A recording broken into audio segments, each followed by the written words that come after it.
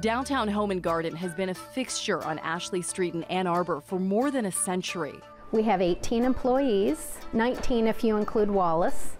Lewis was the beloved shop cat at Downtown Home and Garden for 17 years. I was trying to fill a hole that was left by Lewis after he passed, and I realized I could not do this job by myself. And I went to the Humane Society at Huron Valley and was just looking for a cat, and it didn't have to be an orange tabby, but when I saw him, I fell in love with him. Wallace is up early making his rounds. He earns executive cat naps in the C-suite, tries to make heads or tails of inventory reports, grabs a power lunch, and heads back out to the floor to supervise. One of my favorites is especially on Saturdays when customers come, and it's usually a dad who's like, my daughter wanted to come see the cat and I wound up spending $50 on a bird feeder, you know?